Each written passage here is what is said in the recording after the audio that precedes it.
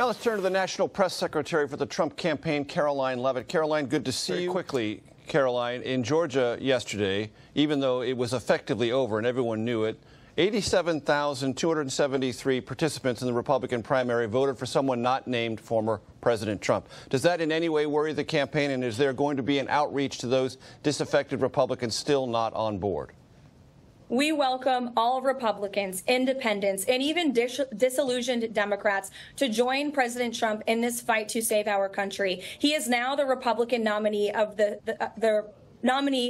Republican Party, and we are 100% focused on defeating Joe Biden so we can restore peace and prosperity and safety to America. This is a binary choice on November the 5th. If we want to continue the chaos and the destruction that have been created by Joe Biden's policies, then he's your guy. But if you want to secure our southern border, bring peace around this world, and rebuild our military and our economy, then President Trump is the only option. Karoline Leavitt, thanks so much for your time. Thanks, Major.